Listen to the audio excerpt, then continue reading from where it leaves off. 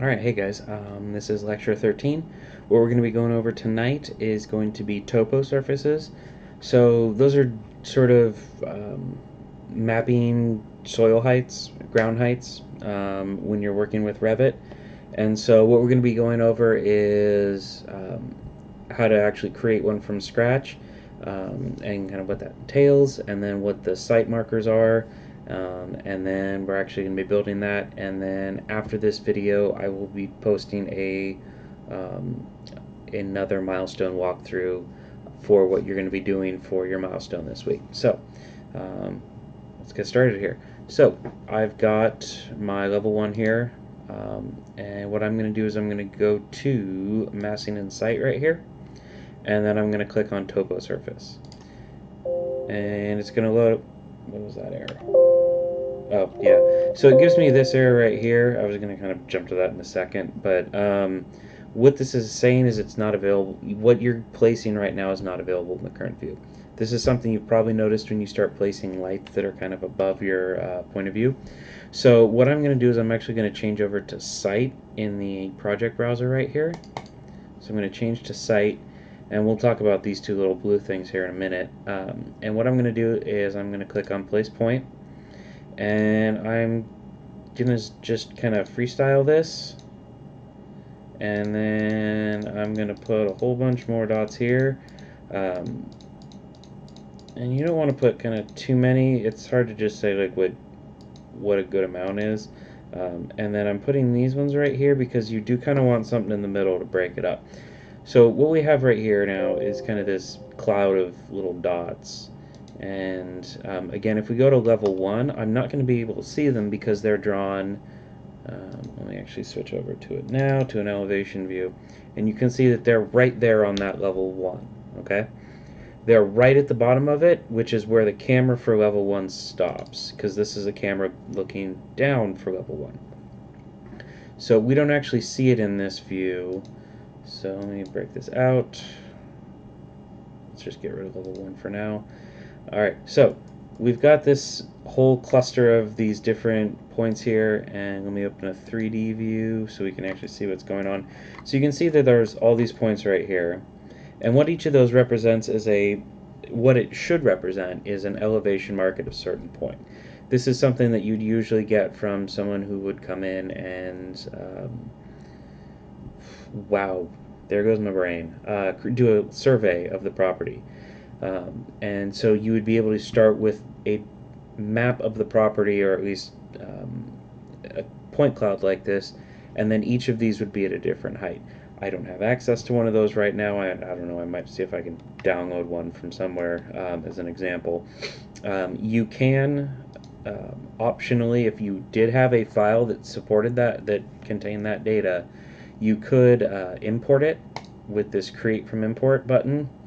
Again, I don't have one of those files right now, so we're going to go with this, and we'll kind of go from here.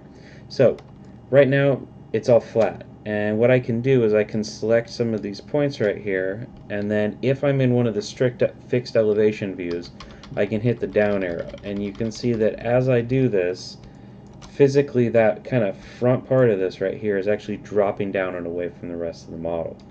And so I can go through here and just kind of keep selecting things, and then let me do, come on, didn't like those too many points.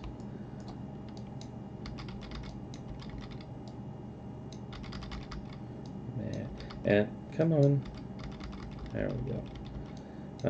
And I'm just using the arrow keys on the keyboard, the down keys for this. And so let's kind of create this big slope. And you can see it's kind of distorting occasionally. You'll get these thicker, blacker lines in there. I try to avoid those just because they kind of disrupt the visual aspect of this. But what I'm going for is just sort of a nice gentle slope with a couple things to break it all apart here. So that's why I'm just trying to avoid some of those darker, thicker lines. So I'm just going to adjust this. And you can see now that I've kind of got this slope going on right here. And let's do just this last set right here. just to kind of smooth that last bit of facing right there. So now we've got this slope, and so this is where, for example, if you were building on a sloped piece of property, you'd now be able to physically plan out how your structure is going to go. I know this is technically for an interior architecture program, so you're generally not going to be dealing with site plans like this, but you never know. You might be doing it full time. Crazier things have happened out there. Anyway, so once we have this, to actually build on the site, you now need to go in and do, let's finish drawing that first. So I've got this, and now I can come back in and brain fart again. Oh, right. Okay. So, so anyway, okay, we've closed out of the, so we were in edit surface, green check mark to close out. So now I can come over to building pad right here, and in a site plan view, I can come in and I can place this, say, maybe I want to build my structure right about here. And then I can hit check mark. Now, it's going to place this at the level 1. I closed that too soon. There we go.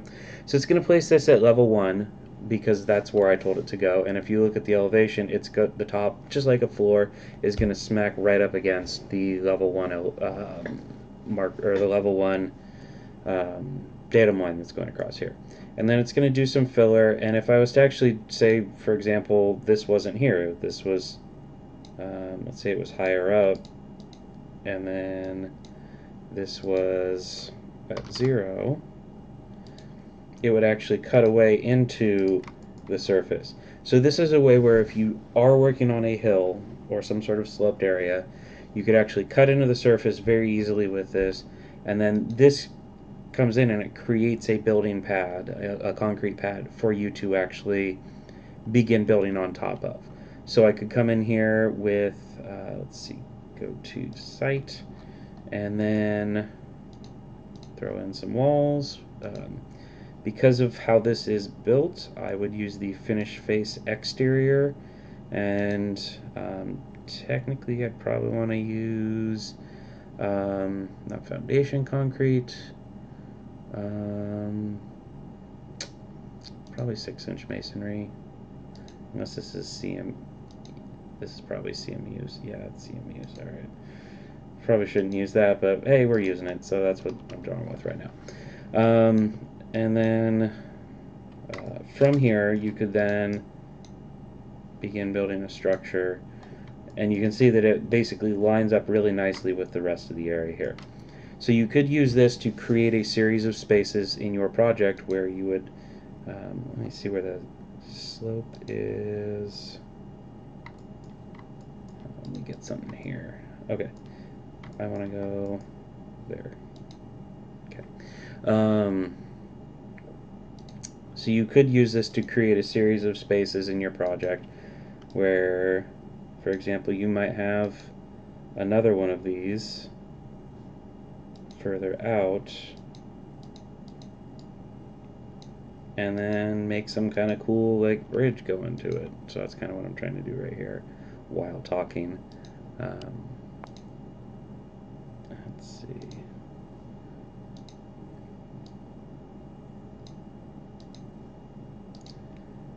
And then, of course, you probably want to put railings on it and do all that other stuff. So let me get here.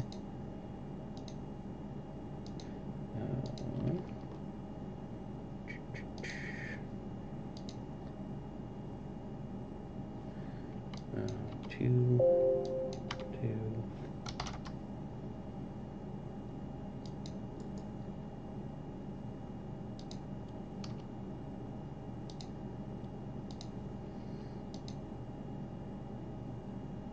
Oh. Yeah. One at a time.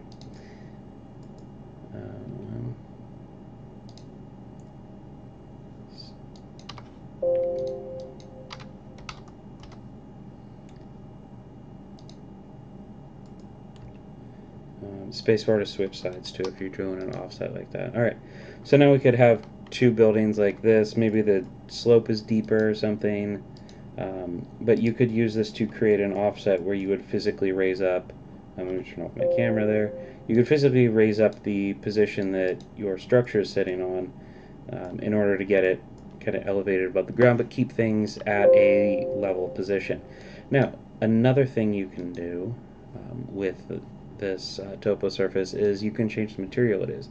By default, it's going to have that kind of dirt-looking surface. Now, I don't think it's changed. Grass. I don't think it's changed in 2020. We didn't have one before. So I can create a default new material and then go through the whole rename process. Rename this grass, open up the material library, search for grass, and eventually we'll get, let's do dark red. There we go. Did it go?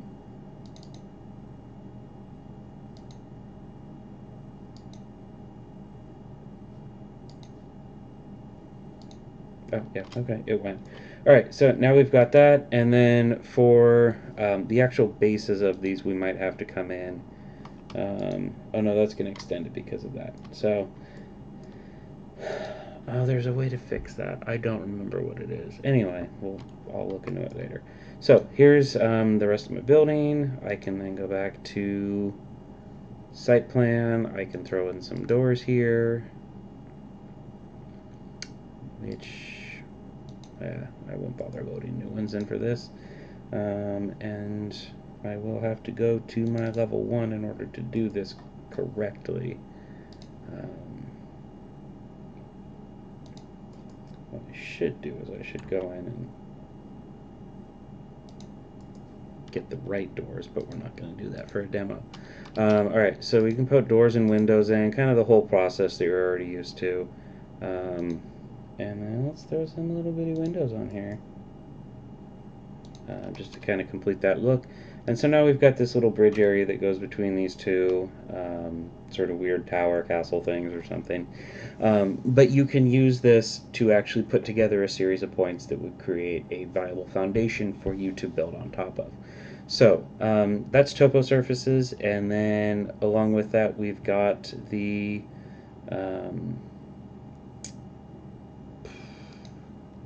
nope, straight out of my brain again. God, the building pad. All right, so topo surfaces, building pad. You're going to be working with that on your milestone this week. So if you have any questions, let me know. Otherwise, I will see you guys in class. Otherwise, videos coming up next for your milestone for this week. All right, I'll see you guys there.